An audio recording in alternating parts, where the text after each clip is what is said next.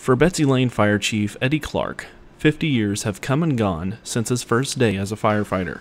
Well, there was a guy that was in this fire department at that time, and he kept bothering me, wanting me to join the fire department. So I thought, well, I'm going to have to join to get him to hush. So I joined the fire department, and I guess I'm like a kid that never got over the excitement of a fire truck and a siren and red lights flashing, and I'm still here. At the age of 19, Clark began his career in firefighting and hasn't stopped since. Since 1971, much has changed in the way of firefighting and for the Betsy Layne Fire Department itself. However, one thing that hasn't changed is Clark's positive attitude. It's always a challenge. I'm always the kind of guy that wants to set a high goal, and if you just miss it but a little, it's better than setting a low goal and making it.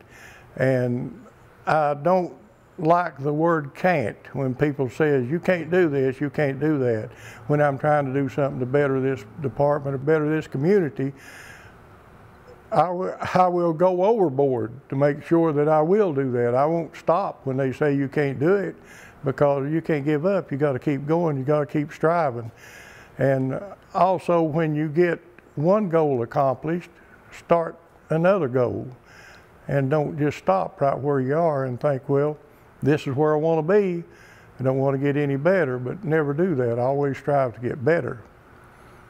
Much has changed in operations since Clark began his career as a firefighter.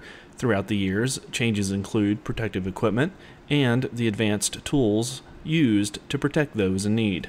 When I started here, the only thing we had was a helmet, and we had one old truck, and the helmet hung on a hook on the side of the truck.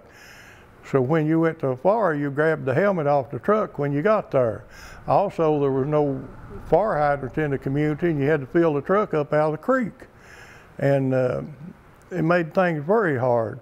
And now we have 8 trucks and a nice building, and we got turnout gear, Class A turnout gear, and it's so much different. I've seen so many changes in 50 years, and it boggles my mind to see what this department has become over the years.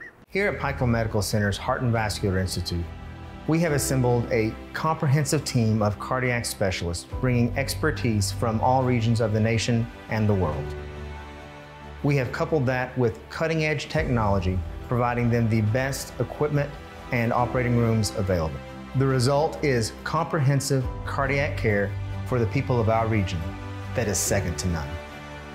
The Heart and Vascular Institute at Pikeville Medical Center. During his years as chief, Clark mentions some of the department's proudest moments, such as being the first volunteer fire department east of the Mississippi River to receive an ISO Class 4 protection rating in 1990. When I wake up in the morning and think of 50 years that I've been here, it don't seem that long. I definitely don't feel my age, and when I think back to the things that's been accomplished, it's not by me, it's by the board we have and the firefighters we've had and the ones we have now. They help make the accomplishments, not me. But I just can't believe what this was when I came here and what it is today. And I can't imagine what it's going to be in the future. And while Clark has no plan to retire, he hopes to leave a legacy for others to follow. As long as I'm in good health and I think I can contribute something and they don't run me off, I'm not going to leave. I've always thought about, I wanted to leave a legacy.